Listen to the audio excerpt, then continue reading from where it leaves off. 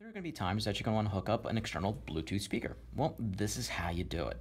So you have your speaker, turn on your speaker, and then what you do is go right back into settings, and under settings you look for the Bluetooth tab. So right here where it says Bluetooth, make sure it's in the on position, and then look off to the side to see what pops up. So we know it's the jumbo stereo speaker. So all we do is highlight your speaker, give it a couple seconds, and what it's going to do, it's going to pair automatically with that speaker.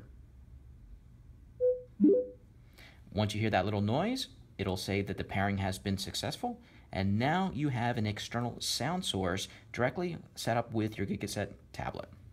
Now, if you want to test it out and play some music, all you do is highlight your song, and you know what? And then we turn up the volume.